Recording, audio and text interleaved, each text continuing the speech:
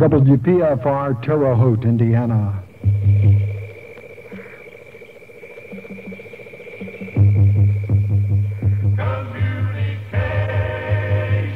Freedom of communication of personal and controversial ideas and opinions is the foundation of American democracy. For this reason, WPFR now presents TeleTalk, a weekly program whose sole purpose is to allow you to communicate your ideas and opinions to our listening audience. This is your opportunity to let your ideas and opinions be known. Your calls are now invited at 533-1661. That's 533-1661.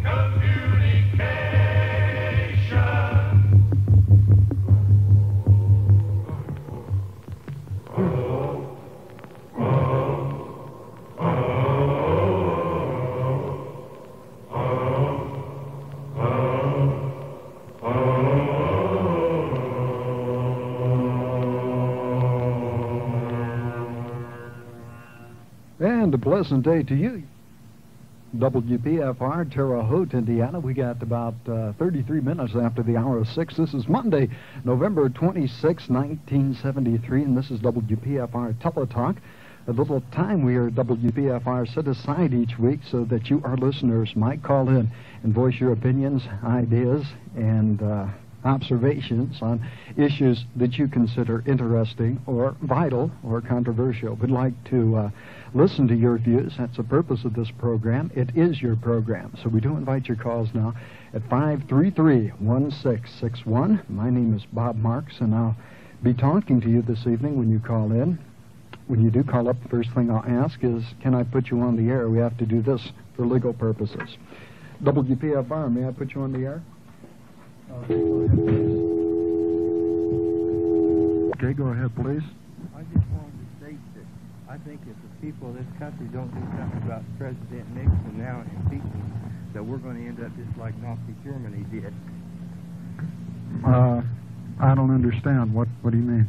Well, he has too much power. The things that he's done that's come out in Watergate and the energy crisis that he's making for this country is a shame. He just tells us what he's going to do and dares us to do something about it. They just found against him the other day on that court case where they took him to court over those tapes, and they said that's an obstruction of justice, and that they legally ruled he had no right to fire Archibald Cox, but he did it anyway. Well, what do you think we could do about it? I think he must be impeached. I think if he isn't impeached, that he won't get out of the office until he's good and ready. In other words, you think the presidency is becoming too top-heavy, it's becoming too powerful. President Nixon has too much power for any one person for this to remain a democracy. You know, so many people were saddened by the fact that President Nixon got all of the power to allocate energy that he did.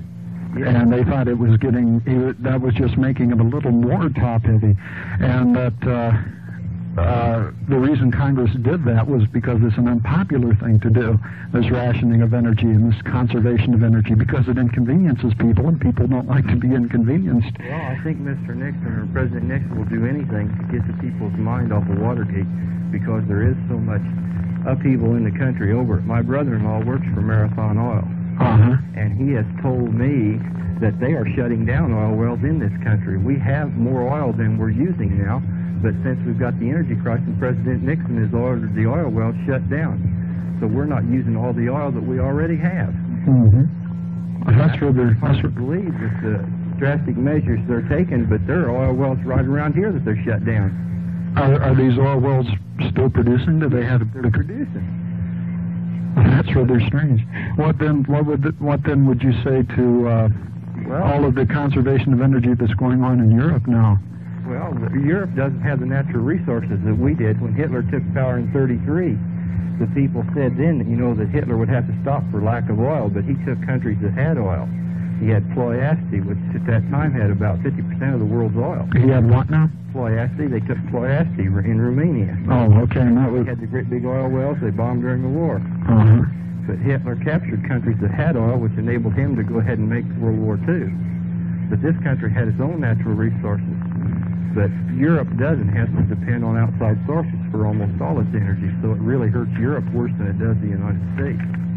They have always been much more energy conscious. Look at their little cars and things. But that never bothered the people in the United States because we always had plenty. Do you think Richard Nixon then is snowing the United States and the populace about the energy crisis? I think that we probably have used more energy than we should, but I think that he wants to play it for all it's worth to get the people's mind off Watergate, because there's no way anybody in his right mind can believe that President Nixon is completely innocent. And if he is guilty in any part of it, then he should be impeached, because at any time that the President of the United States can openly defy the law, how can he expect the common people not to? Okay, now when did you believe that President Nixon openly defied the law? Well, when he refused to turn over the Watergate tape, and then he turned them over and has erased part of them, or somebody in his employ erased part of them, because I personally heard Nixon say on the radio and on TV that he was personally responsible for all those tapes, and he would not turn them over to anybody. And now it's come out that his secretary, supposedly she accidentally erased it. He gave them to H.L. Halderman. He took them to his house and left them there for 3 or 4 days, and there have been several people listening to this tapes, but yet the American people couldn't listen to them.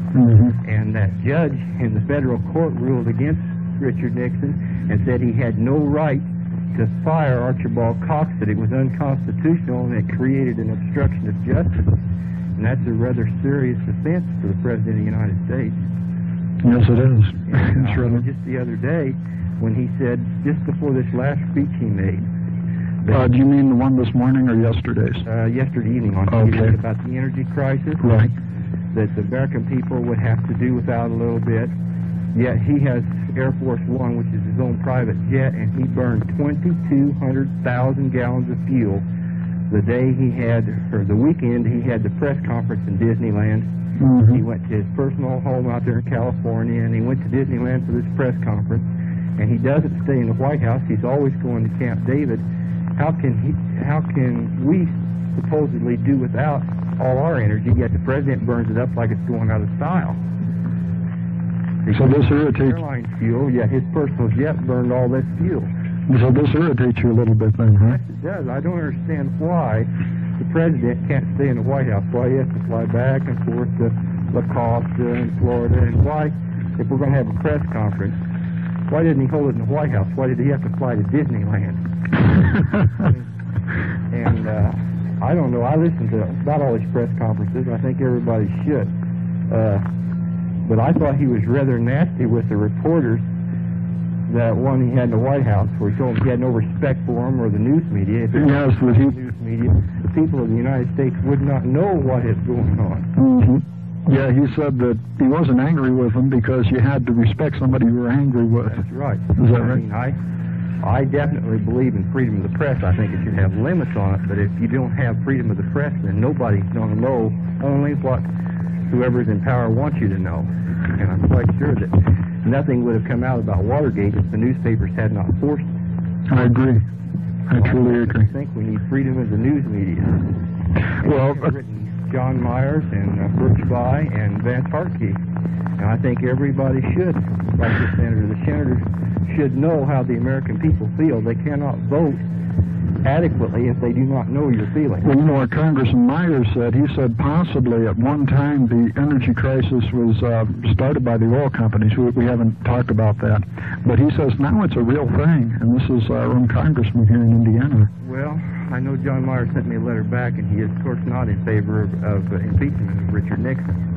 And I was very disappointed in Mr. Myers, or John Myers, because of that. I thought that he would be, because when you stop and think, Richard Nixon was vice president for 8 years.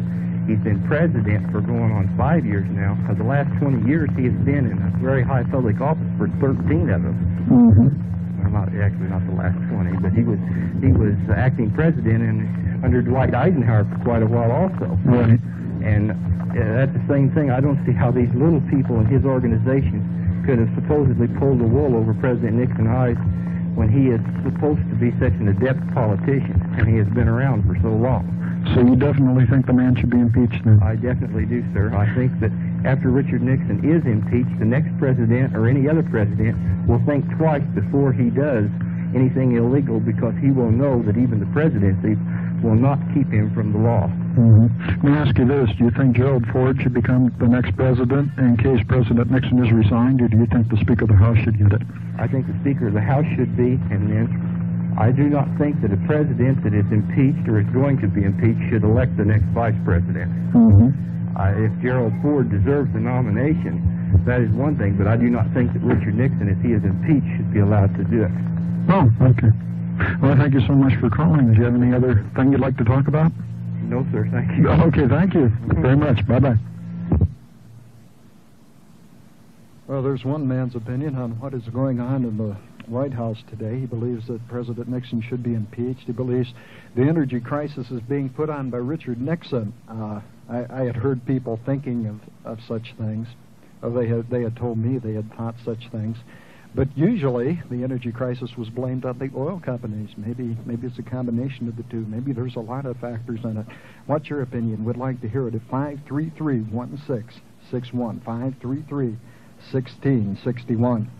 The gentleman that just called mentioned the erasure of the White House tapes. That, of course, happened from the President's secretary, Miss Rosemary Woods, who testified today that she accidentally erased part of the tapes, part of the Watergate tapes. She said she immediately informed President Nixon, and President Nixon said, well, that's okay. And as the gentleman did mention also, President Nixon has said that he will take full responsibility for the tapes. So what's your opinion on the big mess? We'd like your opinion at 533-1661, 533-1661. Again, this TeleTalk program is not particularly limited to national issues. We can go on the international scene to such things as the Mideast crisis, or we can narrow it down here into Terre Haute, or even your own backyard. This is your program. This is your chance to let your telephone be your microphone and go out over the airways at 533-1661, 533-1661. President Nixon, in his talk last night, said he was going to initiate Project Independence 1980, and the purpose of the Project Independence was, of course, to make the United States independent from other countries as far as fuel needs go. In other words, we wouldn't have to depend on the Arabs for our fuel allotments and our fuel consumption. One of the most controversial things he said, as far as I am concerned, was that gas stations should be closed from 9 p.m. Saturday to midnight Sunday. This will be on a voluntary basis, as I understand, for a while, and later on will be passed into law. What do you think about gas stations being closed from 9 p.m. Saturday to midnight Sunday? Do you think this will curtail the consumption of energy, or do you think everybody's going to go to their local discount supermarket and buy themselves a 5-gallon gas can like I believe I am? Do you think it's good? Do you think it will work? How do you think this is going to affect you? Are you going to be inconvenienced by the gas station closing from 9 p.m. Saturday to midnight Sunday, or are you going to fill up on Saturday? What's your opinion on the whole thing? We would like it. Do you think there might be a better way to curtail this consumption of energy? What do you think? This is your show, your chance to voice your opinion on it at 533-1661, 533-1661. What about industry? Do you think we should put a little more constraint on industry and their consumption of energy? Industry uses a vast majority of the energy that is consumed in this country, as I understand. The argument against curtailing the consumption of energy in industry is, of course, the skyrocketing dive of industry. What do you think about curtailing it in industry, the consumption of energy? What's your opinion? 533-1661. On the local scene, the energy crisis hit Indiana a little bit over the Thanksgiving break, especially the college students. It seems that a lot of the college students here in Indiana, primarily at Indiana University and also at ISU and the other local colleges here in town, it hit them because they couldn't get themselves a ride home over the holidays. This was, of course, because of the cutback in flights. Do you think it might be better to have more flights? Do you think this would discourage people from driving as much? We would like your opinion at 533-1661. Would like to know how many people out there are conserving energy. Are you driving 50 miles an hour or 60 miles an hour on the interstates? Are you turning your thermostat down to 65 degrees? Or are you like some people I've talked to here at WPFR who say they're going to use energy until there ain't no more and then they're going to stop it? We'd like to know what you think of the whole thing. Do you think, as this gentleman who we just talked to, that the energy crisis is being started by President Nixon? Do you think that it might have possibly been started by the major oil companies to get their Alaska pipeline, which they now have, as well as to eliminate some of their smaller gas station competitions? Would like to hear your opinions at 533-1661.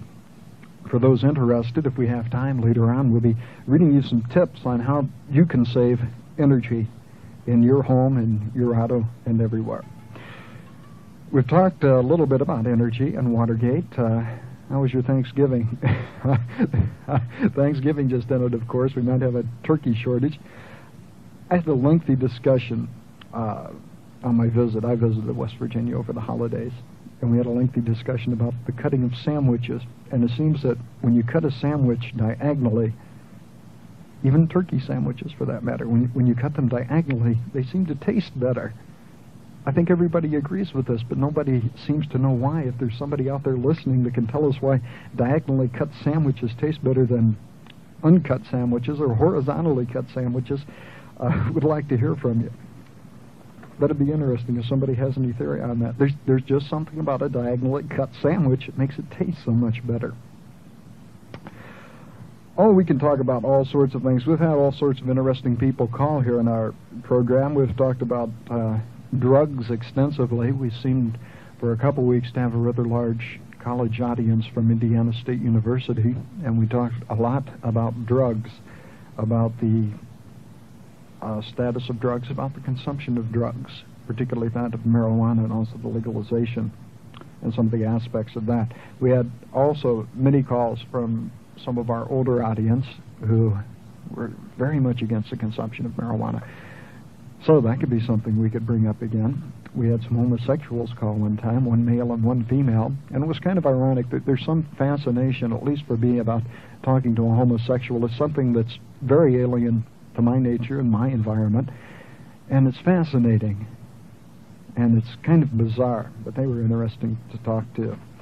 We had a guy call up one time and play his guitar over the radio. We don't want to encourage that, but that was something rather interesting. We've had trappers call up and say that they don't wish the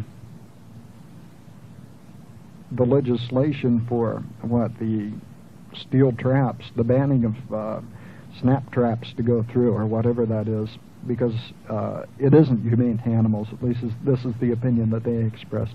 And also, one of our other interesting calls, we had a call from a criminology major from Indiana State University who said she consumed marijuana.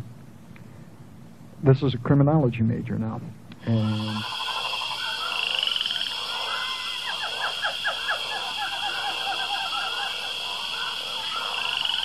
can't hardly eat anything. you know, I understand the cancer, of course, is the second greatest killer in the United States after heart disease. I've had it 4 different times, and I don't know why they have to leave this thing on there. They promised to take it off, but they changed their mind after the 10th month, had me still in the hospital. And it just broke my heart, and I can't drink juice or eat raw fruit or nothing like that. How does it feel to have cancer? What effects does it have on you? I just get pains in my back, you know, where your shoulder blades is in the back, and I don't get sick to my stomach or nothing like that, but I just have pains around the little thing, and then I have to keep taking the liquid medicine all the time and pills for diarrhea and stuff like that. That's the way this infects me. And I get awful blue. It makes you awful nervous, and you have to take your pills. Oh, is that right? Yeah, but I take my doctor's prescription, though. Have you, you said you had cancer before? Salami. I forget how you pronounce it. floppy, or I can't say it. Ain't that funny? Anyway, it's a bag you wear, plastic, and then you could wear a big head. But sometimes now, for 2 or 3 days, why, it's all right. It's just fine. If I take enough of this medicine, liquid medicine, and then paregoric, I have to pour in it. But anyway, it's an awful life to live, but I'm hoping and praying that it's better than it used to be. It ain't bad as it used to be. And I don't have no blood or nothing like that, or no discharge or nothing, and I'm glad of that. But it seems like it's changed around in the back a little bit, but yet not completely, I guess, until they'd operate on me and change it right. I see. But it worries you, you know. Well, I understood, getting back again, you said you had cancer before. Were you cured of cancer? Oh, yes. I was in 53, and I was in 62, and this is the 3rd time. Now, how were you cured of cancer? Well, I was operated on. Oh, I see. And then given treatment afterward. And in 62, they give me the operation, the treatment afterwards. But this time, they give me the treatments first, which I think caused me to have the diarrhea with the cancer.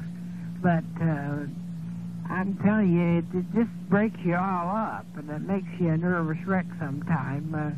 I have to take, while I cry, I get worked up, I cry when I can't get the tape on right. I use, so much tape. Tape? Yeah, you know, tape, what you put on a sore finger. Oh, I see. Silk tape and cotton-proof, rain-proof tape, you know, and, waterproof tape, and then, I have to use a spray, and some women never is bothered with it after they've had it 25 years and 10 years that I know that's never bothered with it. But boy, gee, not me. I get the worst kind, I guess. Yeah. I'm hoping and praying that the Lord will turn it around where it belongs, or they'll operate on me right. Well, you certainly have at least. I love to eat, and I love to bake and cook, and I just can't eat no raw fruit or juices or pop or Coke. Yeah. And if I drink a little bit, oh my goodness, it's terrible. So I don't drink. I can't even drink pop. You can't. Well, that's unfortunate. Well, we hope you a speedy recovery. Maybe you can get this one cured also. Music just makes me feel so much better. It gets my mind off of myself, see? The country music. I stay in so much. I don't go out much, and your country music just gets my mind off of myself, off of the thing, you know. And that's why I love it so much. Well, that's the reason for radio, for entertainment. It is escape. It's sure wonderful. I don't know what in the world people would do without it. Yeah, that's true. I wouldn't give you 2 cents for TVs. Now, they're all right for people that loads them. I have 16 TVs, but my husband died, dropped dead, about 9 years ago. Yeah. And he loved TV, but I liked it pretty well then, but I got away from it after I sold it. And, yeah, that'll do it. That'll get you away from it when you sell it. Away from it. These people's got a beautiful colored TV. Oh, It's in chop already again, but it's always in chop. Yeah. But well, I think I sure hope they get that fixed up, that gasoline too, myself. Yeah. That's terrible. Some poor guys have to walk to work and ride bicycles, and I just feel so sorry for them and the women. Hey, well, thank you so much for calling this evening. Okay, bye-bye. Bye-bye. There's one lady, and we talked about a lot here. You're in tune with WPFR Terre Haute, Indiana. This is WPFR TeleTalk. WPFR, may I put you on the air? May I put you on the air? Oh, yeah, we're having our talk program, you know. Oh, can I put you on the air then? Oh, okay. Go ahead. Go ahead. You were talking about the speed limit and people slowing down, you know. Right. And I was driving in Tennessee, and the 75 there, you know, on the expressway, and the buses were going 80. The buses were going 80. Is that right? That's right. Hmm. So there was a tourist bus, you know, and they were, when we pulled out from the stop, I thought, well, I'll get ahead of them. But I got ahead of them, but I couldn't stay ahead. Is that right? Buses were going 80 miles an hour. Yeah. I had to go 85 to go around them. I went around them once, but I thought I'd let them have it. Now, you know you're confessing to a crime now. Yeah. No. You were speeding on the interstate, and President Nixon wanted you to go 50. Pardon? That was fun. You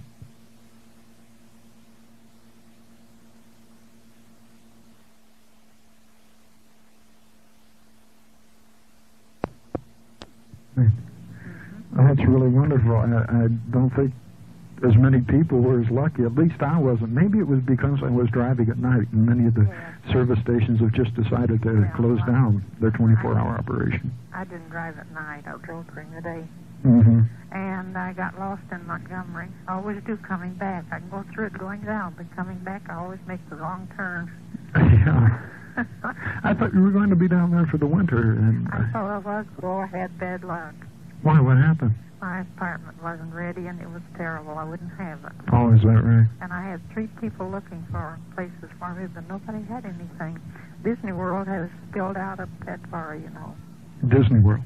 Mm-hmm. Oh, that's right. Disney World was down there. That's where the president had one of his news They conferences. spread out and taken all the rentals, and now they're starting to build, but he said it would be, a year or 2 years before they're finished. Have you ever visited Disney World? I understand that is one of the most fantastic places in the world. I was there last April. Mm-hmm. Was it completed then? Yes. How did you enjoy it? What I saw of it was all right. It's rather expensive. Is it rather expensive? Mm-hmm. Mm-hmm. But I was with my sister, and she was kind of late getting around, so we didn't see too much. But, we saw the House of Presidents, wax presidents, figurines, you know, those were nice. Mm-hmm. And what else did we see? I don't remember now. But anyway, we didn't see very much. It cost us $4.50 to ride the monorail. Is that right? That is quite a... Well, I'll let you go by. Maybe somebody else will call you and talk. Oh. Okay, well, thank you so much for calling. Mm-hmm. Okay, nice to have you back. Bye-bye. Little technical difficulty there in the end. This is WPFR, Terre Haute, Indiana, 5 minutes after the hour of 7 o'clock. We're talking about all sorts of things. Mostly it's just been a casual conversation, which is okay. This is your program, and you get to use it as you see fit. Usually I like to take and have the program take its own course, which it seems to be doing tonight fairly nicely. Again, we invite your calls on just about any subject at 533-1661, 533-1661. Again, it really surprised me in driving from, again, this is from Indianapolis to Columbus, that there was not one gas station open. I started out driving slow because I thought, hey, I'm going to be conserving fuel for the nation and everybody else, and it was a good thing. And every time my tank got below about half a tank, I would stop and fill up. But it started to scare me as I drove onward, and anytime my tank got below a quarter, I decided I'd stop and fill up, and it was a fortunate thing I did, or I might not be back here today. What's your opinions on the energy crisis, on President Nixon, on what's happening in the world? We invite your calls at 533-1661, 533-1661. This is, of course, the deer hunting season. Well, down in West Virginia, all of my relatives went deer hunting. I don't particularly enjoy hunting, but they seem to. If there's a hunter out there that might like to explain to myself and maybe some of the women, I don't mean to tag myself as effeminate because I don't believe I am, but if there was anybody out there that would like to explain the joy of hunting, what is the joy of the sportsman idea in hunting, we would invite you to call at 533-1661. The killing of the animal doesn't bother me as much as the physical exertion. I guess possibly I'm lazy. Also, while I was down there, I had quite an experience. I shot a cow we were going to butcher it up and divide it up among the family. I have an uncle that shot a cow, about 2 years back, and I understand he shot the cow. You shoot them right in the head with a .22 pistol. The cow has big brown eyes.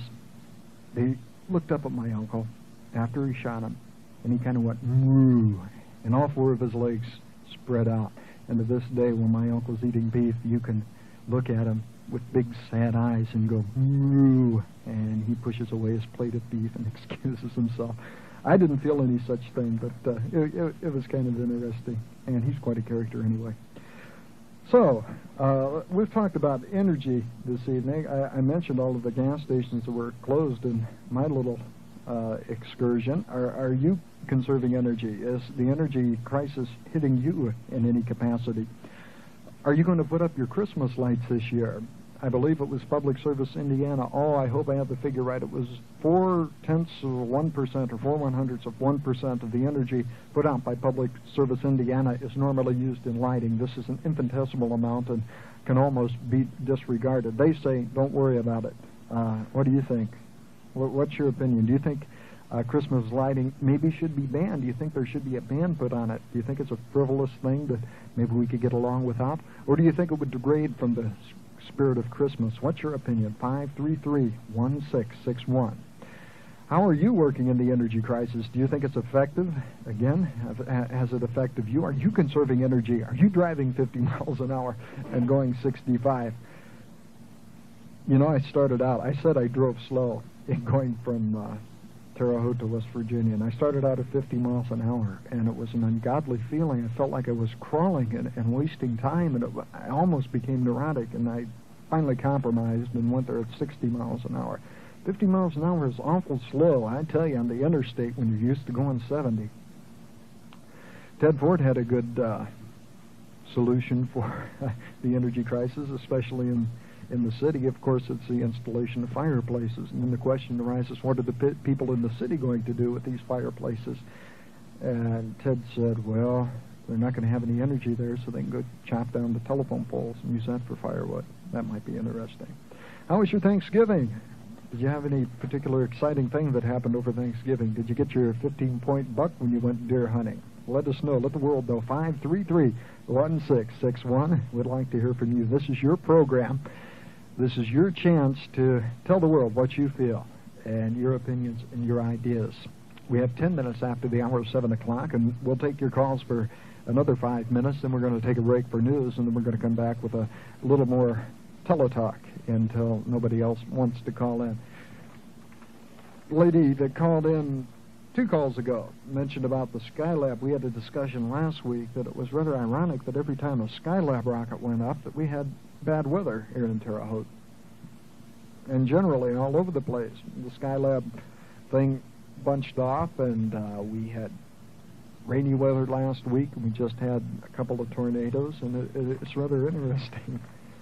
I mentioned also last week that I recall reading in a book called Stranger Than Science. I don't remember who wrote it, but it was a fascinating book on stranger than fiction, truth is stranger than fiction type of material. And he did a research on major storms that seem to occur after major wars. In World War II, the Korean War, as far back as the Civil and Revolutionary Wars. After a big war and lots of firing and thunder and everything, that there seemed to be weather. And it also maintained that this was the method that was used by some of the rainmakers. They used to bring out their cannons and pound on their big bass drums, and possibly the noise was something that disturbed the atmosphere. And also, as I mentioned before, Ted Ford said he heard on the radio, possibly on ABC News here at WPFR, that scientists have done research by way of satellite and have concluded that all that man has done here on Earth, this includes...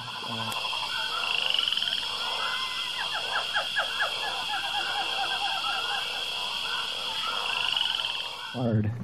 You talk to Doug Haldeman, because he doesn't think it's very hard. He's done it about 50 or 60 times. The poor kid just couldn't put the daggone things down, and he became very neurotic as a result. That might be something else we could talk about that just entered my mind, which I'll relate to you right here, and that is the advertising of cigarettes on radio and television. I noticed on one of the local stations are advertising a cigarette dispenser for Christmas. Do you think it's fair to ban cigarette ads and cigarette advertising and allow such things as cigarette dispensers to be advertised on television? They, of course, banned the advertising of the little cigars, which were becoming prevalent. We could also talk in a similar vein about one of my pet peeves, which I've tried to get brought up here on TeleTalk, but nobody seems to want to call in about it, and that is television and the waste that television has become. I, for one, am a television addict. I can sit down, I can turn on the TV and waste an entire evening watching situation comedies and cheap mysteries. Possibly these aren't the worst things that are on TV. I think the worst things that are on television are the commercials. And I wasn't aware of this until, this is ironic, until I saw a special on television about what commercials tried to do to you. For one, they tried to breed on your insecurity. In other words, if you are starved for love, the motion picture will try, or the advertisement will try to say, if you use their product, you'll have love. And as a result, it seems that the average television viewer is a little more neurotic than other people. For example, there was one commercial that said, look at that pretty girl, and me here without my toothpaste, or a mouthwash, I think it was. That's utterly bizarre and utterly ridiculous. And as you watch it, you don't think it affects you. But upon viewing this special again, I realized how much it had messed me up. And I just wanted to maybe pass that on to you. Do you agree with that, or do you think television is a fantastic media? I believe that there are certain good things on television. I enjoy watching a good movie or watching the news, but generally it's pretty bad stuff. This, again, is my own opinion. What is your opinion? That's what we're interested in at 533-1661. Do you watch soap operas? At one time, when I was very small, about 6 or 7, got into one soap opera and watched it for about 3 years, and I don't think anything happened. But it was kind of good to kill the time. What's your opinion on it? 533-1661. You can call up, and we'll just let you talk and express your opinion on it. 533-1661. 533-1661. Oh, let's see. The Boston Strangler died, as you know. DeSalvo, who was declared mentally incompetent, has allegedly been murdered. And this brings up an interesting point, which is capital punishment. DeSalvo, of course, was admitted to prison, I believe, because he was considered insane. He was a schizophrenic. He had the split personality. Do you believe such people should be cared for by your tax dollar, or do you believe they should be disposed of? WPFR, may I put you on the air? Okay, go ahead. Okay, go ahead. Boy, hi, we're good. Good. This is Rick, right? Right. Rick Engelman. How are you, Rick? Fine, just fine. I hope everyone had a good Thanksgiving. Yeah, how was your Thanksgiving? Oh, pretty good. I, like everybody else, I think, wasted some energy this weekend going on a personal trip, back home. But I don't know. It's kind of interesting. I was trying to, on the way back, just out of curiosity, from Indianapolis to Terre Haute, I was driving about 50. And there was only one other person on the whole highway who was going 50. Is that right? That I could see, Everyone else, zoom, zoom, zoom by. Well, it's one thing for everybody to go 50, and it's another thing to reduce your speed limit. Like before, I was used to driving at around 75 miles per hour. Right. Because I understood that policemen, if you're going between 70 and 75 miles an hour, that they'll give you the benefit of the doubt. They'll let you pass. If you're going between 75 and 80, it's up to them whether they have to meet their quota or not, or how they're feeling at the time. And above 80, they're required to stop you. This is hearsay, secondhand type of information, but I've never had any trouble with it. Well, I once got a warning for 80, but... well, at any rate, again, I was used to driving 75, so as I mentioned, I tried to go 50 miles an hour, but it seemed to be such a slow process, so I kind of compromised myself and went 60 miles an hour, which for me was a reduction of 15 miles per hour above my usual. Right. Well, I agree with you that the whole thing, you know, they can say, well, overnight the speed limit's going to go down to 50, and I honestly don't believe people are going to drive slower. But I think just by saying that, gee, we do have a shortage, and gee, you know, driving slower is going to prevent it, I really think people are going to start driving slower. Now, I was noticing around Terre Haute some of the local Terre Haute people, like tonight I just drove from down at Honey Creek out to 46 here, and I was noticing some of the local Terre Haute people pretty well sticking to the 50-mile-an-hour range, pretty close to that. I've noticed that before, so I think, you know, that's a good sign, but I think it's going to take a while for people to get used to going 50. 50 seems so doggone slow. Yeah, it does. It really does. It's unfortunate, too, you know. Right. But I think people are going to have to realize that. I think the American public, most of the people that call in here don't believe that there is an energy crisis.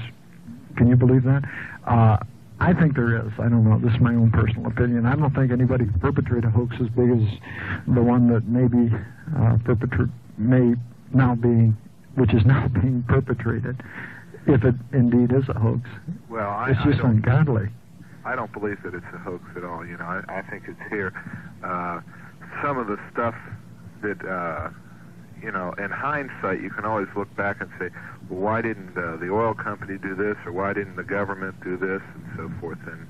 And yeah, you can always say that in hindsight, but it's awful hard ahead of time to you know, see what's going on and to react in a manner that's going to prevent what's going to come. I think the only clear example I've ever seen of that is the environmental situation with pollution and so forth. And it did get bad for a while, but, you know, with the results of what we've had, pollution's been cut down pretty much, I think, and it's going to continue to be cut down. I think, you know, the more people we get, we're still going to be able to control it, whereas before it would have kind of gotten out of control. I think this is kind of the same type thing. Well, you know, pollution is going to have to be sacrificed a little bit. We're going to have to pollute a little more because of our energy crisis. Well, you know, I'm not necessarily 100% convinced of that. Is that right? Well, I don't know. A lot of people were talking about, maybe we will, I'm not sure. A lot of people were talking about power companies having shortages and so forth. Well, I know around here we're not expected to have a shortage. And in fact, surprisingly, in the Midwest, at least in the Indiana-Ohio area, the same thing. Most of the energy is generated, I guess, by coal as it is now. But some of the other power plants on the East Coast, I guess, you know, are of other types of energy. I'm not sure exactly what they are, but their backup systems are high sulfur coal, and this high sulfur coal is polluting. Well, the thing is, though, if people are willing to cut back on their electrical needs, if they're willing to turn their electrical heat down to 68 degrees, and if they're willing to cut back on some of the lighting displays and so forth, that, you know, really that can make the difference, and maybe we just won't have to start polluting anymore. You know, it's a whole matter of how much you want to sacrifice, you know, kind of give and take thing. Yeah. This is WPFR, Terre Haute, Indiana. Are you a little chillier? Yeah. Have you turned on your thermostat at all? Well, I live in an apartment, so I can't legally turn down my thermostat, but we have ways of making it go down. Opening the windows. Well, we have a little grill over the top of it, and there's little slits in the side of the grill, and, you know, a screwdriver in the slit. I see. Has your apartment complex reduced the temperature at all? No, as a matter of fact, they hadn't. But I have the thermostat in my room, and I've reduced it, so. Oh, you do have individual thermostats? Well, no, I have the whole floor, so everyone on the floor is going to get cold. I wonder if they'll come to you and no, I don't think they will, because it's been like this for quite a while. So I haven't heard any complaints yet. My landlord doesn't know that it's that low. But do you think Christmas lights are a big cut in the electrical expenses? I'm not sure the Christmas lights are, but I think, you know, that certainly when you get all these lights out there, they do draw some electricity. President Nixon, I was lucky I did catch his speech last night. I thought he brought up several good points. In this area, of course, public service has been saying there is no shortage of electricity and so forth. So maybe it doesn't make any difference, but he is proposing a ban on outdoor lighting other than signs at places of businesses. And I heard one newsman add that we're open, but the president didn't specifically say that. He said at home offices of places of business. Yeah. And so I would assume, a lot of these signs that are up, billboards and so forth, cut down the electricity there. Signs maybe above the expressway for gas stations and so forth, maybe get them turned out when they're not open or something. And I think in the long run that's going to save power. Mm-hmm. But I don't know.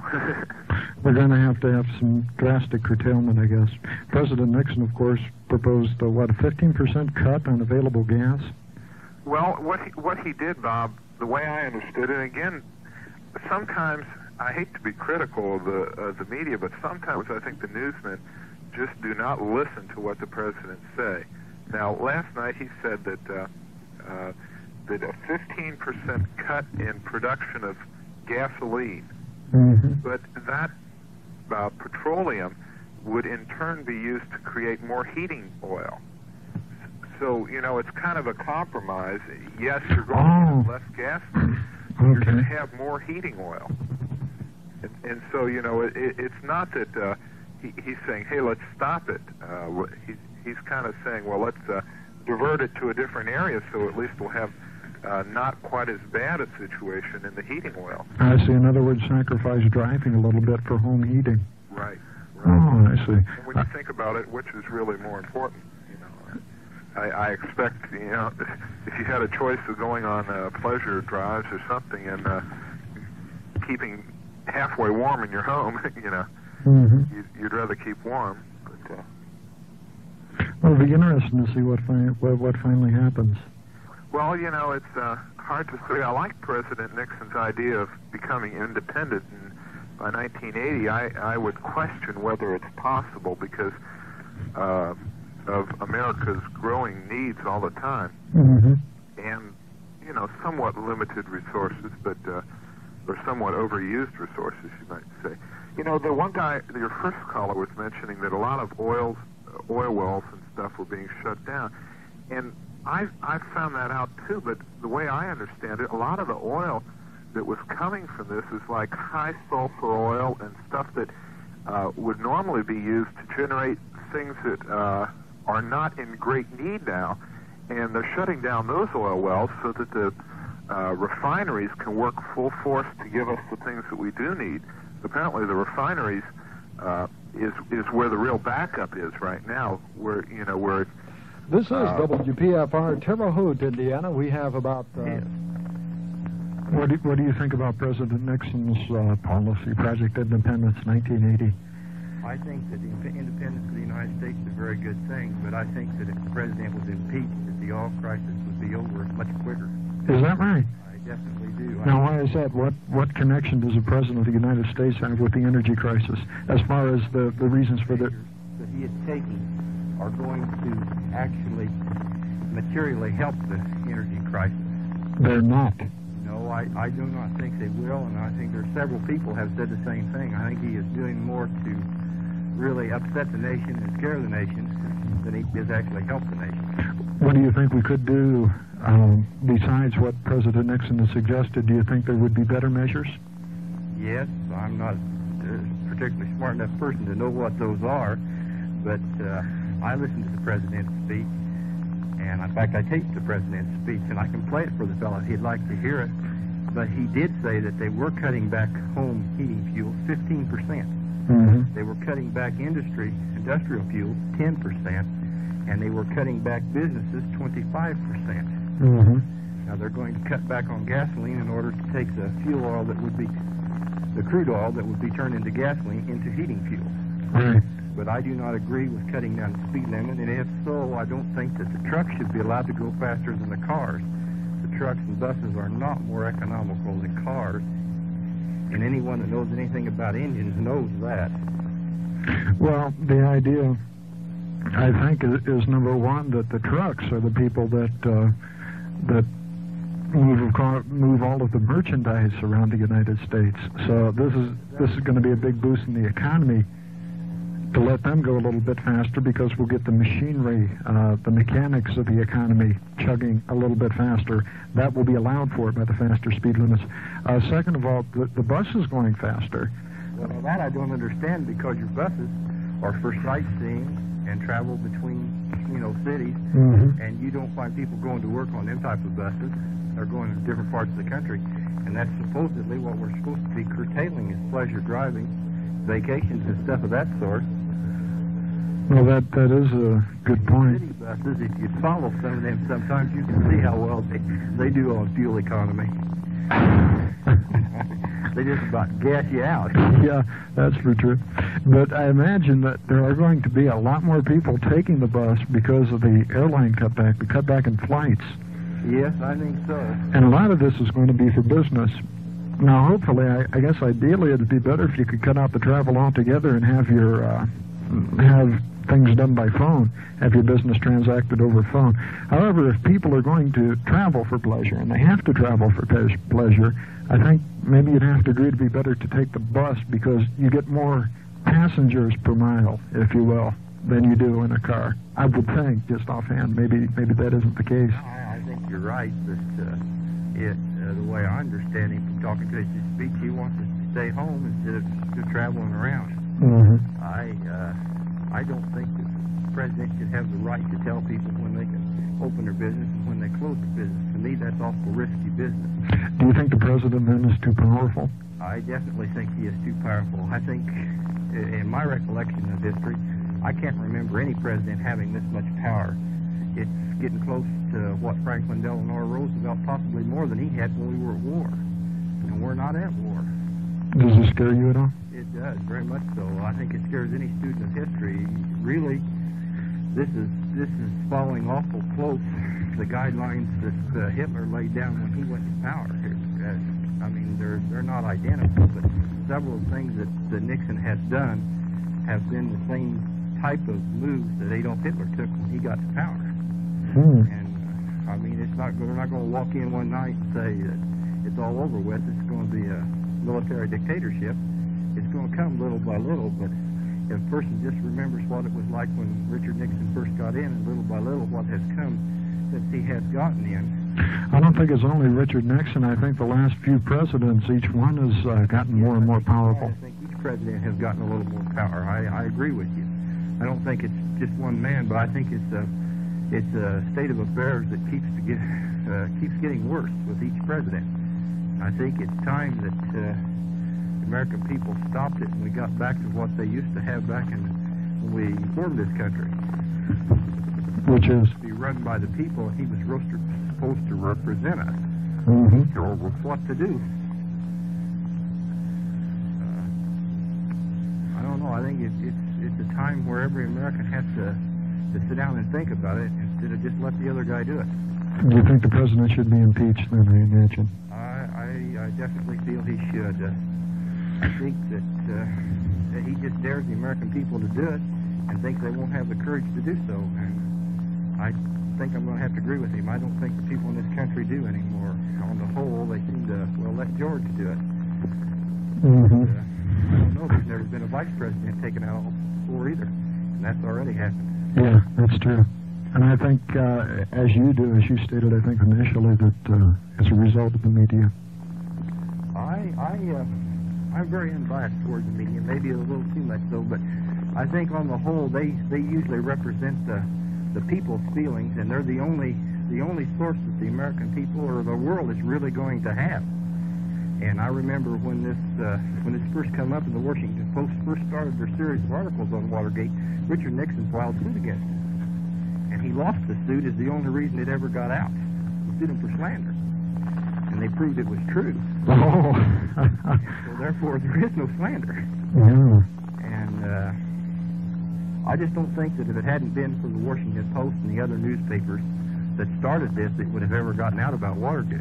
As a man that's connected with oil, to change the subject a little bit, do you favor gas rationing, or do you think they should increase the tax on it? Well, I believe that probably increasing the tax would be better than rationing, because I don't know of any really fair system they can come up with.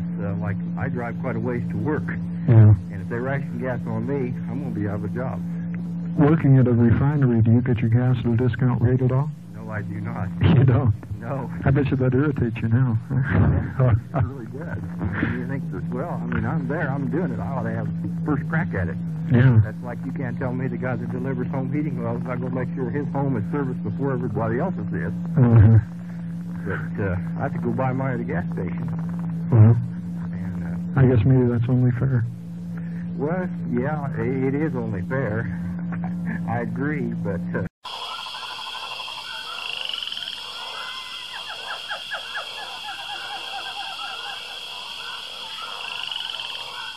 should be impeached. This seems to be the consensus tonight. I wonder if the consensus, I can't even say the word, that the majority of the American public has yet believed that President Nixon should be impeached, or should he resign. I personally believe that if it comes up to a point of a question of impeachment versus resignation, they should have impeachment, because the impeachment proceedings will bring out the facts in the case as to whether the president was actually innocent or guilty. I, for one, think it's unfortunate that former Vice President Agnew resigned without being brought to trial and letting the facts come out in the open. This, of course, is my opinion. We would like your opinion at 533-1661, 533-1661. I guess there's been a big rush on the sale of sweaters for this winter, for the supposed cold that is going to come on us all. And I imagine a lot of people are out in the wood chopping down firewood for their fireplaces to keep warm this summer in lieu of the energy crisis and the heating oil shortage. President Nixon, in one of his news conferences previously, has said that he is going to put a lot of money into nuclear research, into building up these nuclear power plants to supply us energy, which in my mind would be a fantastic thing if we could get it going. There's been a lot of argument, especially by the ecologists, against nuclear power plants. One of them is, the major one is, of course, the pollution, primarily radioactive pollution. These nuclear power plants put off radioactive waste. They have to dispose of them some way, and the ecologists maintain that this is going to pollute the environment. Another form of pollution that the nuclear power plants are alleged to give off is heat pollution. In other words, they have to run rivers, if you will, to cool down their reactors or whatever they have in the nuclear power plants. And as a result, it raises the temperature of the river, and in some way that I don't particularly understand, it upsets the balance of nature. However, on the more positive side, according to relativity, as you may or may not know, I'm an engineer, and I had a little relativity in college. But if you took, well, let me start at the beginning. At one time, they believed that matter was conserved, that if you had a hunk of matter, there was nothing you can do to it to get rid of it. You could burn it, you could stamp on it and smash it all around, but when you got done, if you took all the parts of it and put it together, you'd still have the same amount of matter. It was called the law of the conservation of matter. You cannot create or destroy matter. Even when you burn something, if you bring all of the carbon dioxide that you burned and put it back, you could reconstruct you can reconstruct, but if you brought it all back and weighed it, it would weigh the same. This is the conservation of matter. On the other hand, you have the conservation of energy, which maintained that if you had energy, there was nothing you could do with it. You could transform it into another part of energy. For example, electrical energy going in a light bulb transforms electrical energy into heat and light. It's transforming energy. However, you could not destroy energy. Energy is always going to be here. Okay, you cannot create or destroy energy. This was called the law of conservation of energy. So you have these two laws in classical physics, which says you cannot create or destroy matter, and B, you cannot create or destroy energy. Well, Albert Einstein came along with his famous E equals mc squared and say, hey, these two laws belong together, because really matter is energy and energy is matter. Matter, in other words, everything around you that you can touch and feel, that is considered matter. All that is condensed energy. And as a result of this formulation, they created the hydrogen bomb, or the atomic bomb, which they dropped on Hiroshima. And that big explosion in Hiroshima resulted from a few ounces of radioactive material being converted into energy. In other words, matter being made into energy. We violated these old laws, which says you couldn't create matter or destroy matter, and you couldn't create energy or destroy energy. What they did was destroy matter and make energy. Now, in the same vein, we could theoretically take a lump of coal and convert it completely into energy. In other words, take the mass of the lump of coal and convert it directly into energy and have enough energy to run New York City for about a week. Of course, this is all in theory. They're having a lot of problems with the practical end of it as far as efficiency and such go. They need radioactive things to transform them into energy. Yeah? Do you want to say something? Okay. There was somebody hanging around my back here. This is WPFR, Terre Haute, Indiana. As I was saying before, you can take this lump of coal, create it into energy, destroy it completely, and have enough energy to run New York City. The problem is in the control of this energy. The Hiroshima bomb was a few ounces, okay, just a few ounces of radioactive material that was converted to energy, and there was a heck of a lot of power there. The problem is control of it, and of course the efficiency of it, and as we mentioned previously, the pollution aspects of it, which were radioactive and heat pollution. So that's a little point I thought I would throw in as a engineer. We'd like your opinion on the energy crisis, on Watergate, on what you did over Thanksgiving. Did you get your 15-point buck, or did you kill a doe and get fined $500? We could talk about any subject worth discussion at 533-1661, 533-1661. While we're waiting for our next call, I thought it might be nice to read over some tips that you could use to conserve energy. These are energy conservation tips in homes and apartments. Number 1, check your house for insulation. Number 2, make sure your home is properly sealed. Weather stripping around window frames and doors can save you from 10 to 30% on your annual heating and cooling cost. And as a result, 10 to 30% of your fuel consumption for your heating. Seal cracks in your roofs, floors, and walls. Close the fireplace damper when not in use if you have a fireplace. Install storm doors and windows. A less expensive way to insulate windows is, to seal them in clear plastic sheeting. Also, heat or cool only the rooms you are using. All but the last of these just say, once you get heat in your house, try to keep it in. So that's maybe a nice rule of thumb to remember about warming and heating your home or apartment. For the winter, you're asked to open your draperies during the day at the windows which let the sunshine in. Even when it is cold outside, sunshine brings warmth into the house, and close the draperies in the evening to keep the warm inside. Keep your thermostat set at the lowest comfortable temperature during the day, and lower the thermostat setting when you go to bed. Put a lot of sheets on your bed, too. I used to have a great-grandmother. She used to put so many daggone sheets on the bed, even during the summer, that you couldn't put your toes up. You had to sleep with your feet on the side, and it was rather uncomfortable. She would have really enjoyed the energy crisis. Maybe she would have killed everybody with the weight of all the covers, who knows. On purchasing, or not purchasing, but in the use of major appliances, these are some tips on how you might conserve energy this summer. Have your furnace checked once a year and change the filters frequently during their use. Home air conditioning filters should be cleaned every 30 days. Air ducts should be kept free of obstructions. I don't think we'll have too many problems with air conditioners using up too much energy this winter. Freezers should be defrosted when there is 1/4 of an inch of buildup of ice. That's rather interesting. I guess refrigerators would use a lot more energy if you had a lot of ice on them. Clean the lint filter in your clothes dryer regularly.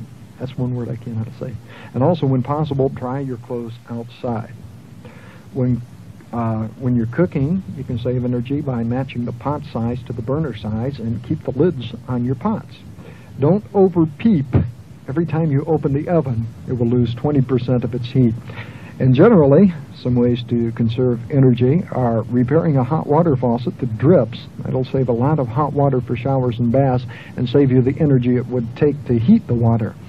Lights, televisions, and radios should be turned off when not in use, and fluorescent lights use much less energy and last longer than common incandescent bulbs. This was this energy thing we were talking about. Incandescent bulbs transform a lot of the electrical energy into heat, whereas incandescent, or rather fluorescent bulbs convert most of it into electricity. No, I mean into light. I'm confusing. I'm trying to think about queuing up this record here at the side. Hey, we'll be back with a little more of our program in 1 minute. Chester, do you know what day today is? The Wednesday. Office. Hello, may I put you on the air? Hello, may I put you on the air? Yeah. Okay, go ahead, please. Why don't you quit blowing off about... Do you have your... Excuse me, sir. Do you have your radio on in the background? Yeah. Could you turn it off? It's awful confusing to talk and listen to yourself at the same time. Okay? Why don't you quit blowing off about Nixon and that gasoline and put the country music on? You don't like the talk program, I take it, then? No. Why is that? Why, you've got too much of it on. Well, don't you think that people should be able to voice their opinions? Why, yeah, they have, yeah, but there's just too much of it. There's too much of it. We only set aside one night a week.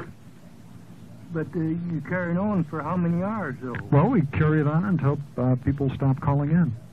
Oh.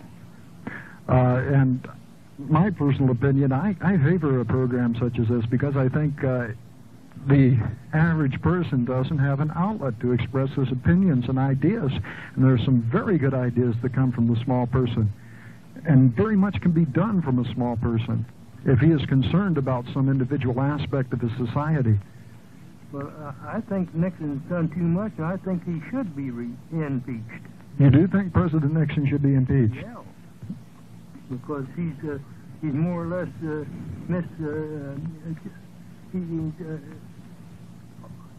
what he done during his first campaign. He said he's going to bring the war to the end right away, see? Right. Which he didn't. Well, he finally did get it to an end. I think everybody has to at least admit that. Mm-hmm. Yeah, about 4 years, yeah. Well, supposedly he brought us peace in Vietnam with honor. I don't know if he did or not. He might have. I guess it's just for everybody's own opinion. That's misleading to people, you know. What's that? When he said that he had a secret way of ending that war. And he didn't.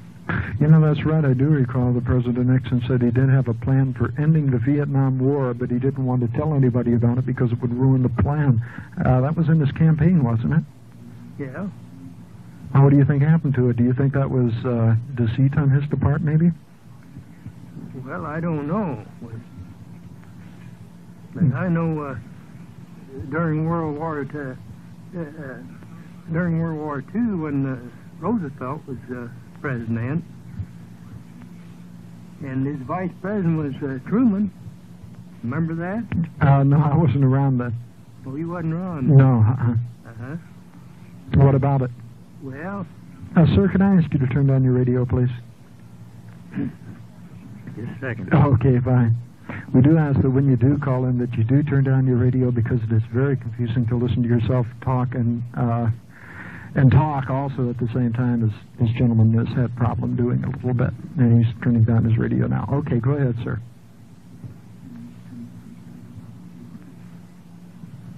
It seems that he hasn't turned his radio down. I don't know if you listeners can hear in the background, but it is still going on. Maybe he has to go into the other room. Hello, sir? Hello?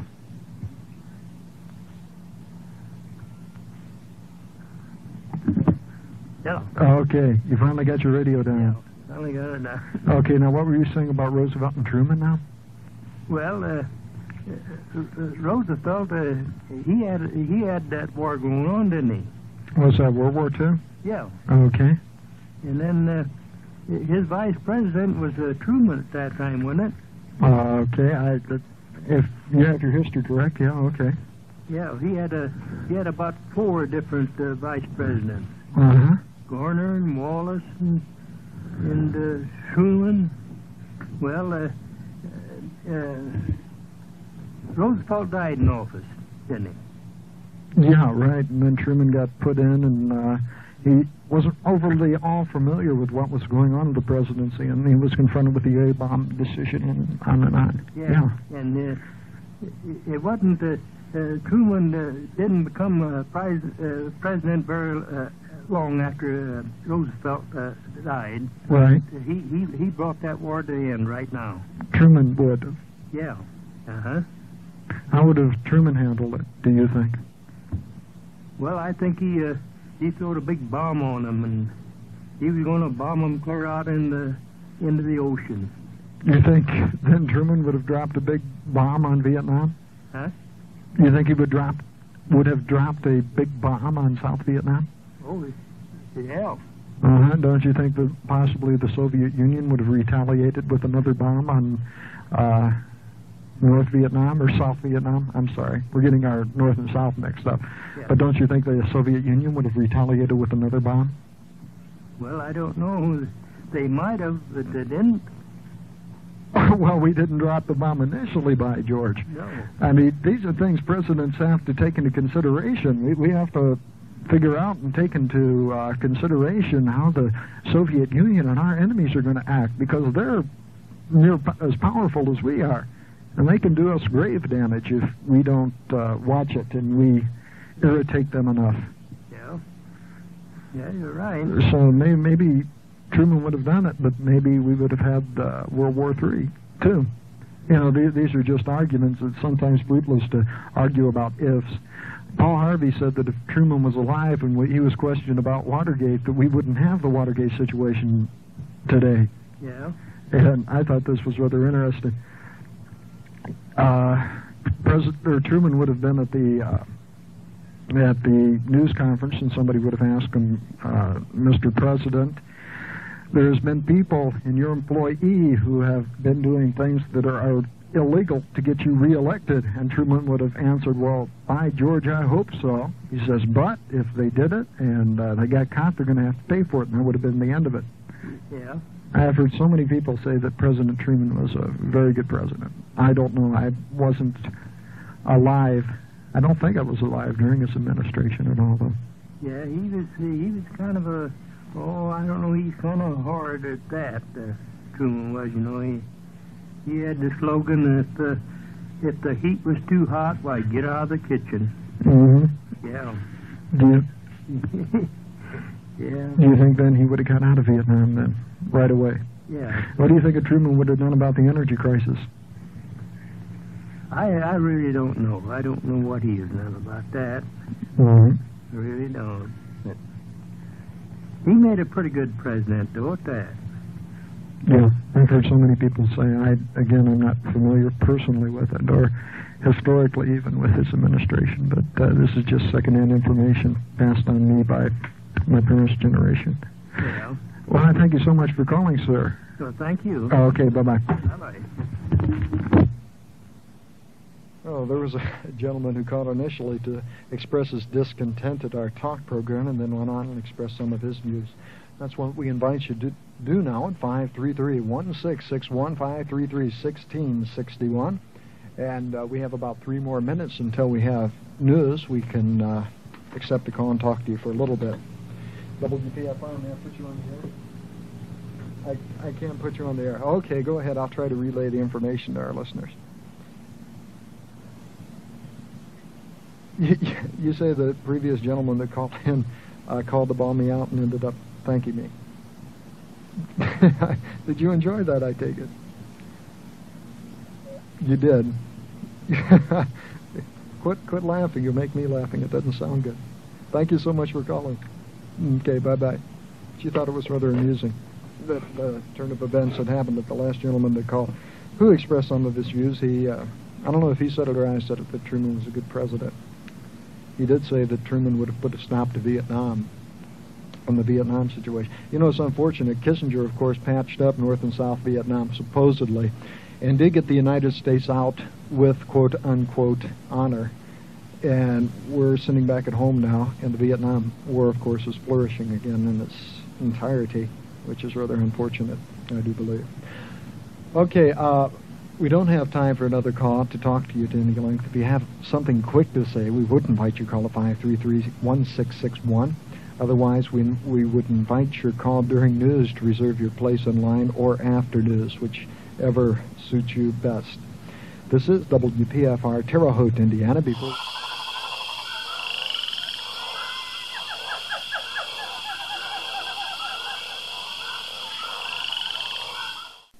Of course, we don't have to particularly talk about the energy crisis. We can talk about other subjects on the international or local scene, for that matter.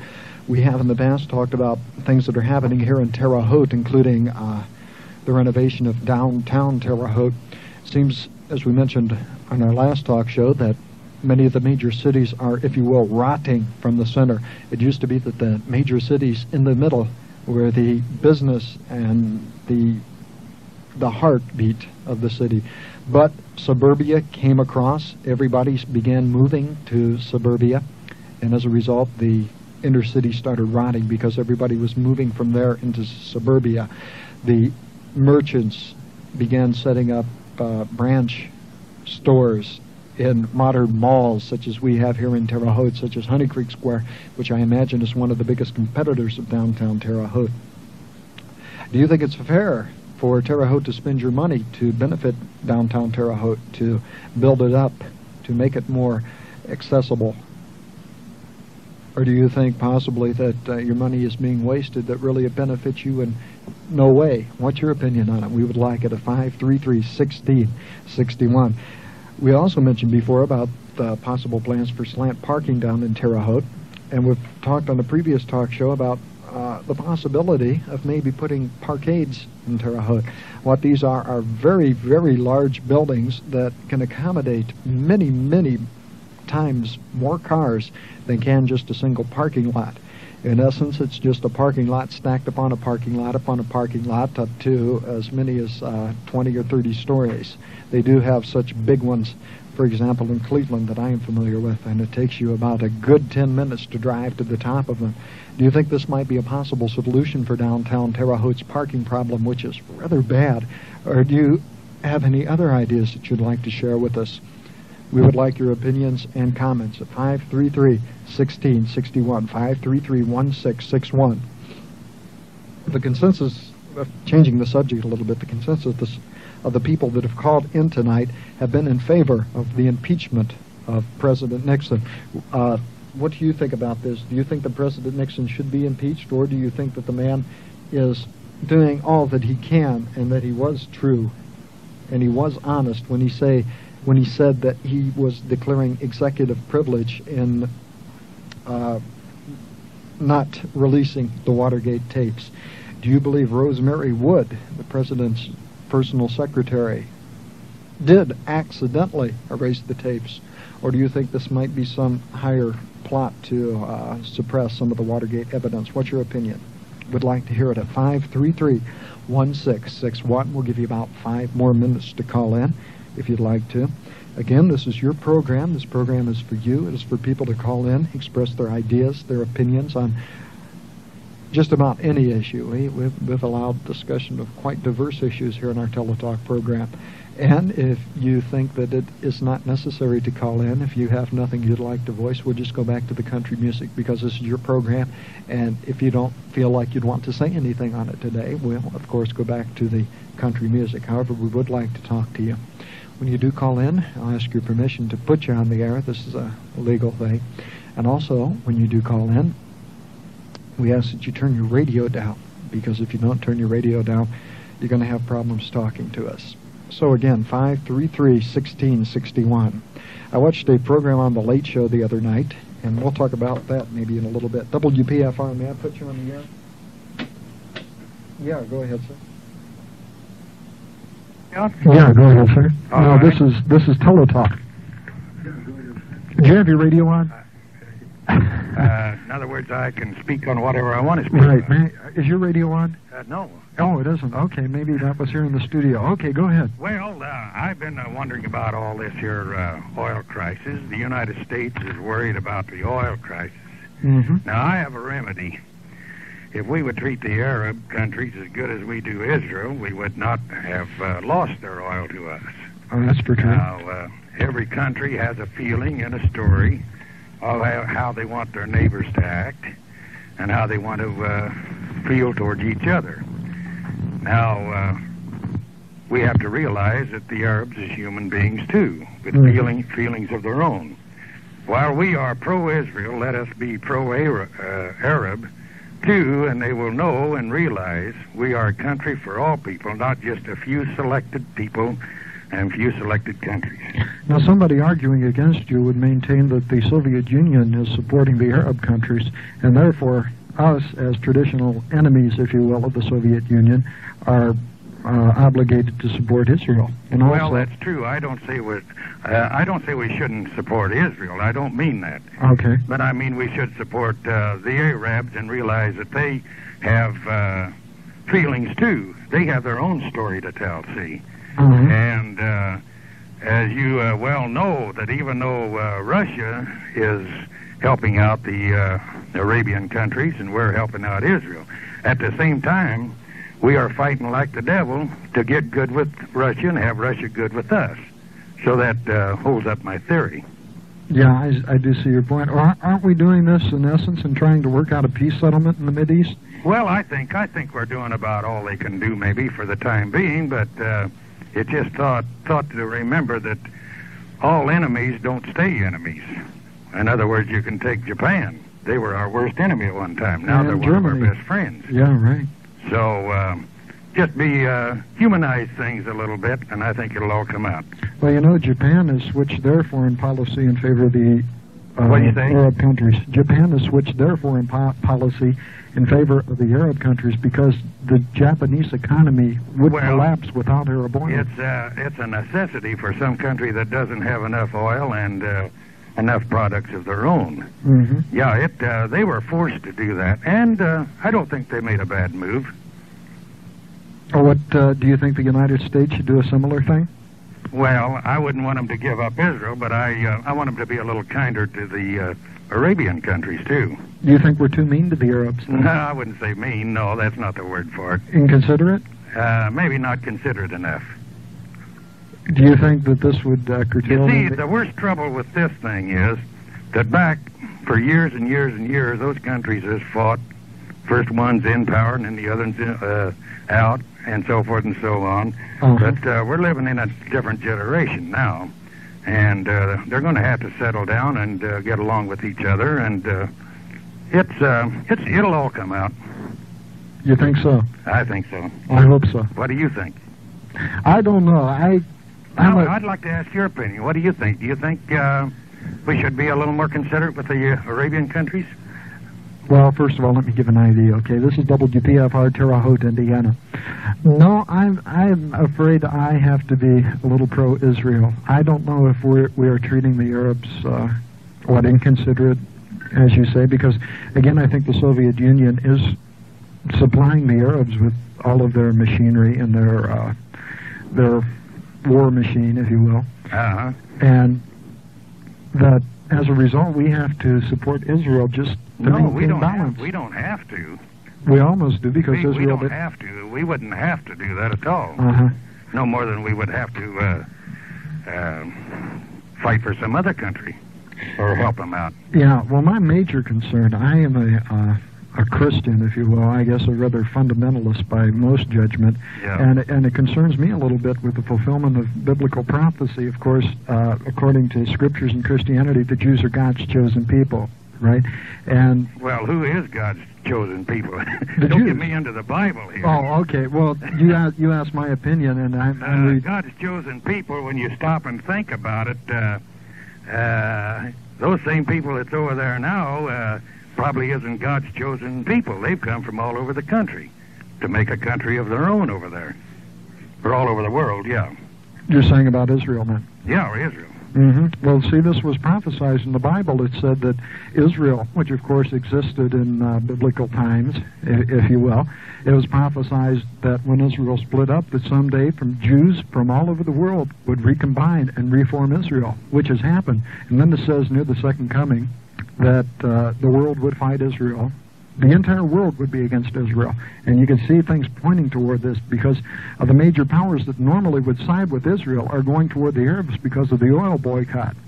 And, things are just pointing to this, and this is my main concern. This is my opinion, okay?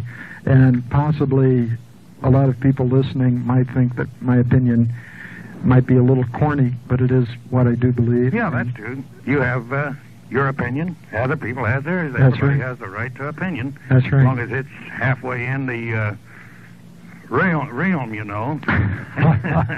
Well, anyway, I'm glad I got to talk to you, and of course there's only one thing I can say. As long as you have something to offer people that they want, why the Arabian country seems to be in the driver's seat on that angle. That's true. That's true. We're going to be hurting because of their oil. Of course, they don't supply that great a percentage. It's only well, the United States is not going to hurt that much over it. I think the United States is they're blowing it up all out of proportion. I don't think we're going to hurt that much. For instance, like around here, they say we're not going to hurt for electricity. Well, I believe that there's other ways we have of getting oil, and with what we've got in Canada and so forth and so on. I just don't believe we're going to be pushed in that tight a corner, even if we don't get any oil from Egypt or any place down through there.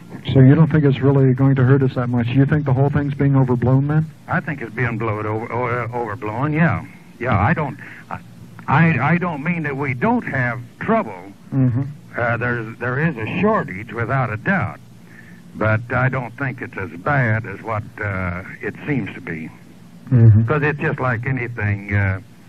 If you throw a little scare into somebody, why you just, and then somebody says something else, first thing you know, you're just a bunch of scared people. Yeah. And boy, if there's anything that's going to scare you, is when you can't get in your automobile and drive. You'd rather do without food, you know? I think most people would, truly. Yeah, that's right at that. Yeah. Well, thank you so much for calling in. Nice talking to you. Okay, bye-bye, sir. Bye. Okay, we'll be back with a few more comments and hopefully a few more calls in 1 minute. Did you ever wonder? Fact is, Social Security has changed our lifestyle. For more information, call any Social Security office. WPFR, may I put you on the air? No, I don't believe so. I don't think we'll have time for it this evening. Was it on last week? Oh, it was. How about that? Okay. Well, thank you so much. Bye-bye. Okay, that was a gentleman who wondered if Album Time will be on tonight. Album Time, what we do is normally at around 7:30 or 8:30 we choose an album, usually one of the most recent releases, and we play the album in its entirety. And usually I do this on Tuesdays, Wednesdays, and Thursdays, and it's a very rare thing, I think, on radio to hear an album in its entirety, so we might put a little plug in for that and invite you to listen to it. And that's Tuesday, Wednesday, and Thursday, and sometimes Friday. Sounds like a good name for a song, doesn't it? This is WPFR FM, Terre Haute, Indiana. We have about 25 minutes to the hour of 8 o'clock. And this is our TeleTalk program, excuse me, where you're invited to speak out on things which concern you at 533-1661, 533-1661. Before the last call, I was mentioning I watched a movie on the Late Show last night, and it was with, it wasn't last night, it was a couple nights ago. It was with Richard Woodmark and Sidney Poitier, and it was about a racial type of thing. And it brought to my mind some of the conversations I have had with people who maintain that in applying for a job, for example, that they have been treated unfairly because of a parallel black applicant who was favored because of his race. And I've heard so much of this that I was just wondering if it was true, if anybody out there has had any experiences like this.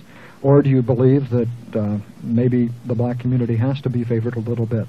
What's your opinion on such things? Do you think that the blacks are melding into society? Do you believe that minorities are melding into society as the Equal Rights Amendment has wanted it to be? What's your opinion on that? We would welcome it at 533-1661, 533-1661. I guess while we're waiting for our next call, if there is a next call, we can read you some more tips on how to conserve energy. These are kind of interesting. They're little ones. They're obvious, but maybe subtle. Maybe they're not so obvious. Maybe they're a little more subtle. This is one if you're buying or building a house, you're supposed to check for adequate insulation. 3 to 4 inches on the walls and 6 on the ceiling are adequate for almost all regions in the country. For a new home, the added cost of installing more insulations will be returned to you within a few years by saving on utility bills. In other words, spend a little money now and save it in the long run. For clothes washing, make sure that your water heater is set no higher than 140 degrees. Wait until you have a full load to wash clothes. Use the coldest water practical. Of course, hot water is more expensive than cold water because it takes energy to heat water. Now, the following are some energy conservation tips in transportation. Number one, I guess probably the most important, is use your car only when you need to. You're asked to walk or take public transportation or ride a bike for short trips. Create and support carpools for transportation to work, school, or shopping. Check the possibility of taking a bus or train for out-of-town trips.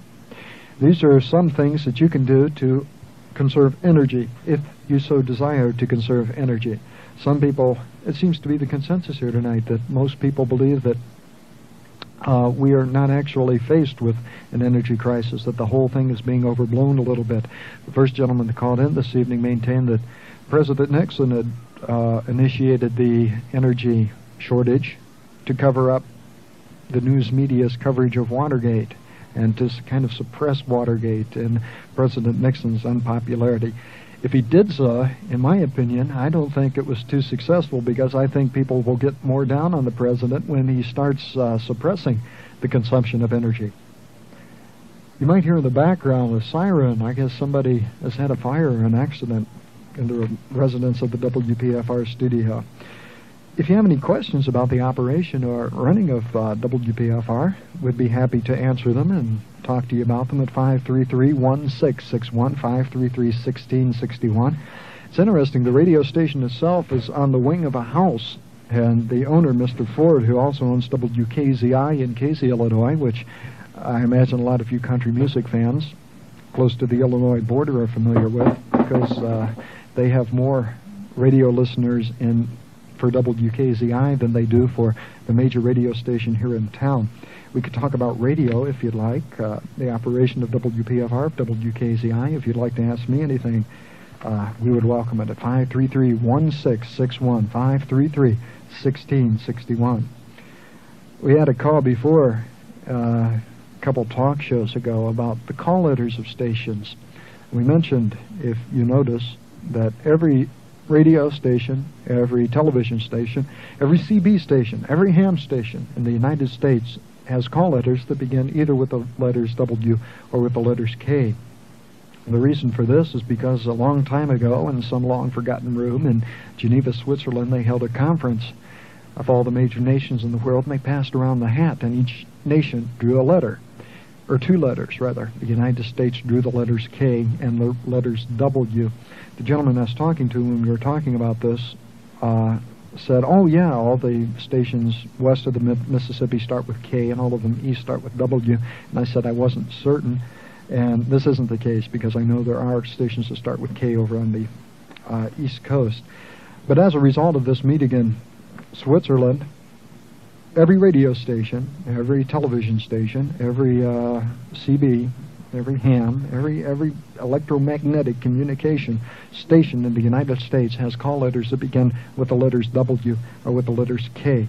The two or three letters that follow it sometimes stand for something, sometimes they don't. I don't believe the ham call letters stand for anything. WPFR stands for Paul Ford Radio. Some of the stations in town that I'm familiar with, WBOW, BOW stands for Banks of the Wabash. WTHI Radio and Television stand for Terre Haute, Indiana.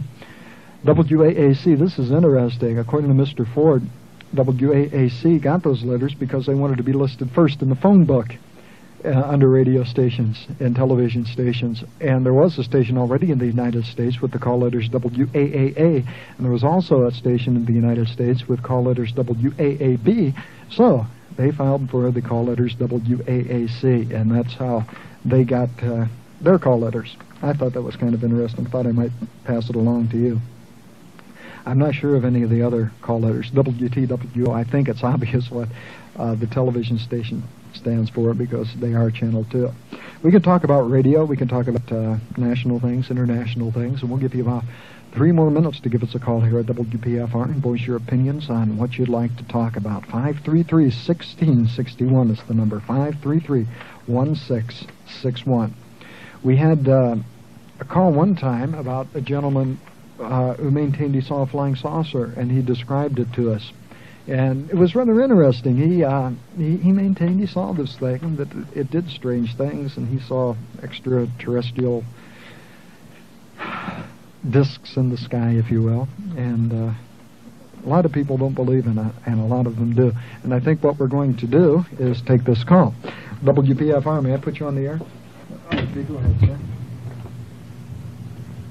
Okay, go ahead, sir. I just wanted to say I was enjoying your program again tonight. Oh, well, thank you. You called in last week, didn't you? Yeah, I've listened 3 weeks in a row now. Oh.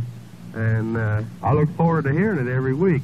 Oh, you do? And every week it seems like there's some new things that comes up. Well, yeah, that's the purpose of it. You don't know what's going to happen each week. Yeah, well, that's interesting. I try to let the thing take a course of its own. In other words, have people call up and talk, and then have them suggest topics that might interest somebody else, and then have them call up. However, the response hasn't been so good in the last 3 or 4 weeks, so I've kind of had to sit here and talk to myself a lot. I enjoyed your discussion just a while ago about the call letters. I never realized that's what a lot of them stood for. Yeah, it is rather interesting. I didn't understand how they got them and things, but it was kind of interesting to hear about that. And it's a funny thing because most people have interesting stories, little tidbits, little miscellaneous things that may not be significant, but they're interesting. And it'd be so nice if they could call up and maybe share with us a story like this. Have you been watching the weather lately to see how it's things has been affecting it? Well, I told you Ted Ford, who lives here at WPFR, said he heard on the news that scientists have done research about the satellites, with satellites rather, and they have come to the conclusion that let's see, all that man has done here on Earth, including all of this air pollution, and this would of course include the Skylab rocket going up, has not affected the weather appreciably. In other words, it's been very insignificant. And Mrs. Ford, we mentioned this before also, said that sometimes they have to wait for good weather down in Cape Canaveral before they blast off, right? And it seems that bad weather usually follows good. I'm not familiar that much with the weather, but it seems reasonable. And as a result, when they get good weather down there, we're having bad weather up here because it's kind of following it down. Yeah, it goes in a big circle. You can check the weather. I like to watch the wind. Basically, if the wind's blowing out of the south for a couple of days, then when it does change, it goes over to the northwest, and then it comes back around to the north, and then it's back over to the east, and it's back around to the south again. Is that right? It just makes a big circle, and whatever the weather is down south for a few days, then it picks it up and just brings it right up around. You mean is this just in Terre Haute? Is this from your own observation?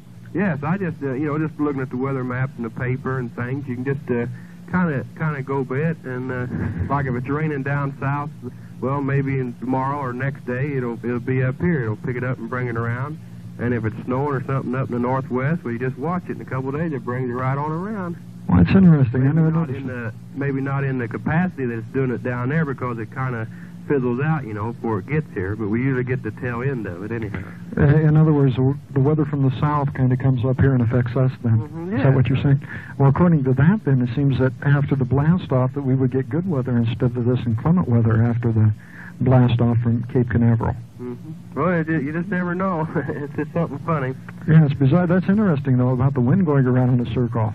About the energy crisis now. Yeah. One good thing about this is it's going to take a lot of these great big automobiles off the road.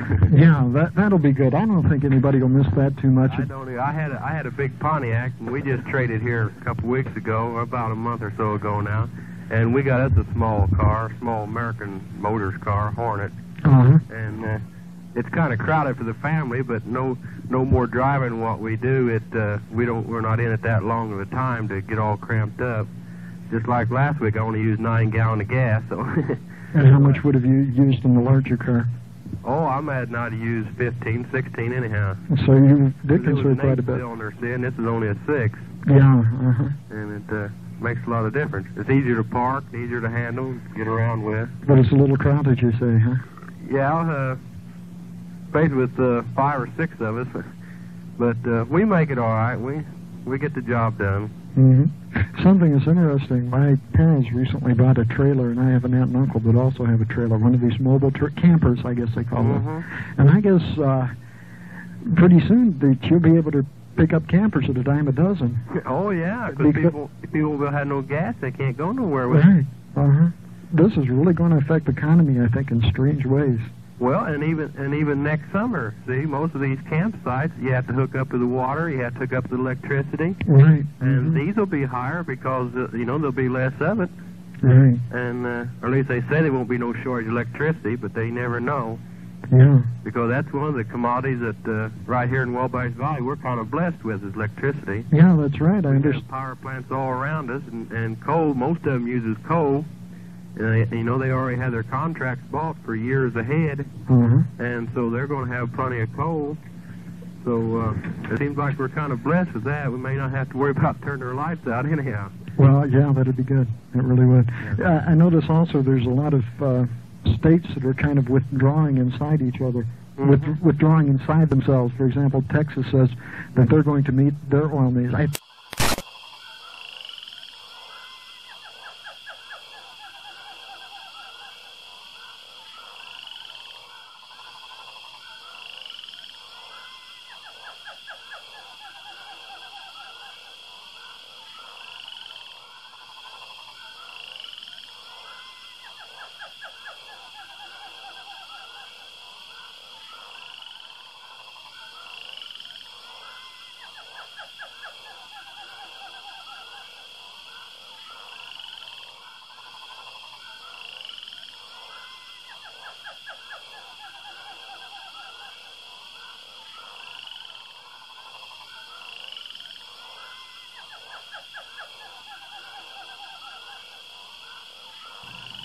Well, first of all, thank you for putting this video clip together. It's fun to listen to this almost 39 years after it was recorded. Things back in 1973 were different. But something really struck me, that there's a lot of things that actually kind of remain the same. One is the degree of government intervention. Back then it was Nixon with the energy crisis, and whether he was going to do a federal mandated closing of gas stations in order to save gasoline. Nixon was also the one, I believe, back then that changed the speed limit on interstate highways from 70 miles per hour to 55 miles per hour. Today, the debate on intervention of government has to do with things such as health care, Obamacare, for example. To what degree should government be involved in those sorts of things? There was also a commonality on the effect of man on the weather in the world. Back then, we heard in the program that there was a study by satellite that showed that man had really no effect on the weather. And today, it's the talk about global warming and things of that sort. Energy is a problem back then. Nixon had an oil independence program, and Obama has an oil independence program. It's kind of like the war on poverty. There's the old joke that there was a war on poverty, and the war on poverty was lost and poverty won. Well, we have a war against big oil and the dominance of oil in our society, and we've lost that fight too, apparently. So that's something which goes on. There's also Monday morning quarterbacking on how we should fight a war. Back then it was Vietnam. Today it's Iraq and Afghanistan, and how we should do things and how the president screwed up and what the president did right. And something which I think is probably going to be with us for a long time. It was true back then. It was the Mideast policy. How pro-Israel should America be? We have that same debate today. what should be our balance of allegiance to Israel and the Arabs and the Persians that exist in the area. So that was one of my takeaways from listening to that. A second one was the incredible impact of the effect of the FCC regulations and the Fairness Doctrine. Less regulation has made talk radio a lot better today than it was back then.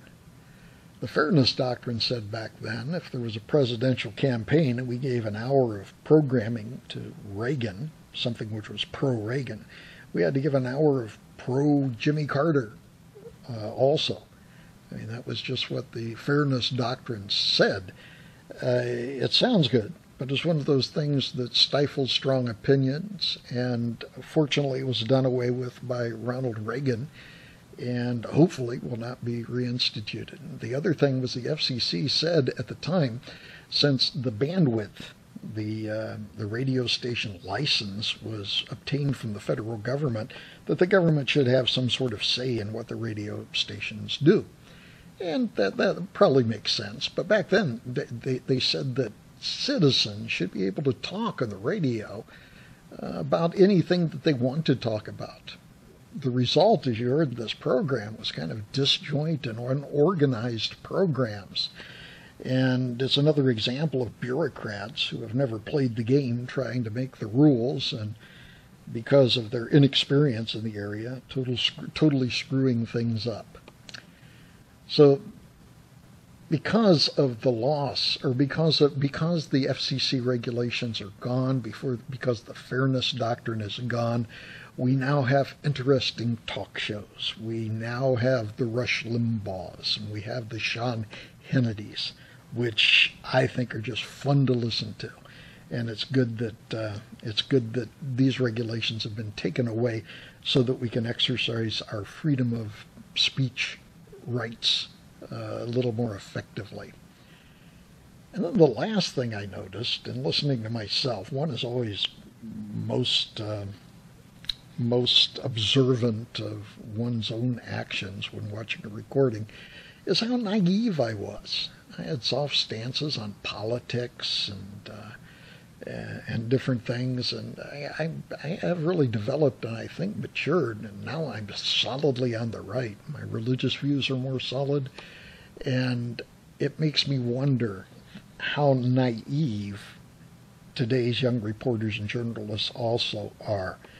They are probably naive now like I was then, with their kind of either soft or liberal sorts of views. Well, being in talk radio was a blast to do. It was hard to believe that this is almost 39 years ago. Thank you for putting together this video, and thanks for caring for my comments.